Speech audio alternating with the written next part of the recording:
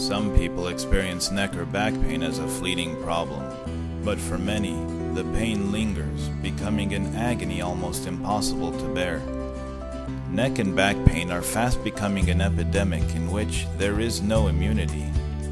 Today, the most common disorder presenting to spinal surgeons is a herniated or prolapsed intervertebral disc. In these cases, the disc bulges or ruptures, either partially or totally, posteriorly or posterolaterally, and press on the nerve roots in the spinal canal or foramina. However, research shows that a healthy disc does not herniate as easily as previously believed.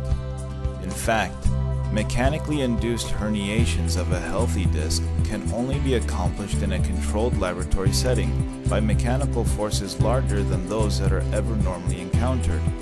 In most experimental tests, the vertebral body failed rather than the disc. So how does a disc herniate? According to recent medical research, some degenerative changes must be present before a disc can herniate. Disc degeneration occurs when there is an increased intra-discal pressure, which results from increased or improper load-bearing activities, such as a poor sitting posture.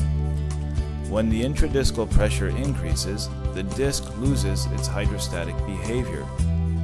The disc's hydrostatic ability is derived from proteoglycan molecules, which are the disc's super sponge-like materials capable of attracting and holding large amounts of water inside the disc. These molecules are building blocks of the aggregan molecules that form the major structural component of the disc.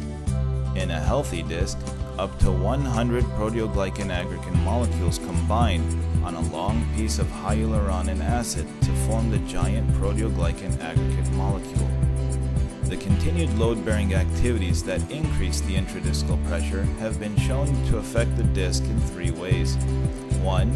It forces nutrients such as amino acids, glucose, water, and oxygen out of the disc and prevents new nutrients from entering the disc. As a result, the disc cells are malnourished and unable to continue the production of the proteoglycan molecules. 2. It breaks down the existing larger proteoglycan aggregan molecule into much smaller proteoglycan molecules, which then are easily leached out, creating a proteoglycan deficiency within the disc. And 3. It affects the elastin production by decreasing the inward diffusion of nutrients, which in turn decreases the proteoglycan production.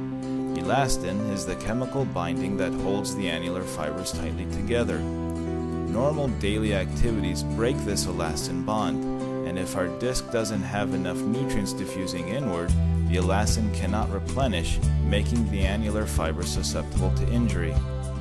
To summarize, with the loss of proteoglycans, the osmotic pressure falls and the disc is less able to maintain hydration under load, leading to premature degeneration. A degenerated disc is a weak disc in which the annular fibers easily buckle, or worse, tear, allowing the nucleus to herniate or rupture through. We hope you found this segment informative. Please check out our other videos by visiting us online at www.nsdtherapy.com. If you have any questions or comments, please send us an email at info@nsdtherapy.com.